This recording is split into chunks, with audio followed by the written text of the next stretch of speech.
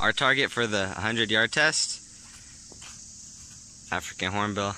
This is a baby African hornbill. So it's about drawn to size. Around there.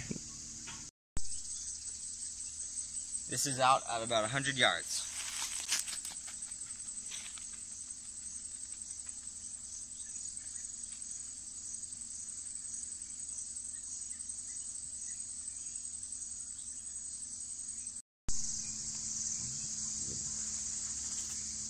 So that's our 100 yards. This is my GAMO MAGNUM 22, and it just has this normal scope that I bought it with, so we'll see if it works. And today we're shooting HN Sport Field Target and Trophy.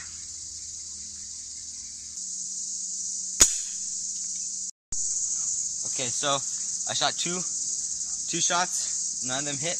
I'm pretty sure because I sighted in for like 25 yards. This thing is definitely dipping. So I'm going to put it up probably about a foot, and we'll see what happens.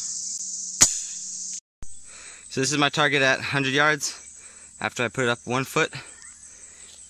And those are I shot 3 times. I'm not sure, this might be 2. Looks a little bit like it, but those are my 3 shots. I'll shoot a couple more times. Actually, these are the 3 shots, a little bit farther apart, the last 3. And it didn't move up that much. Moved up a little bit. These 2 point of impact kind of moved up a little bit, shifted.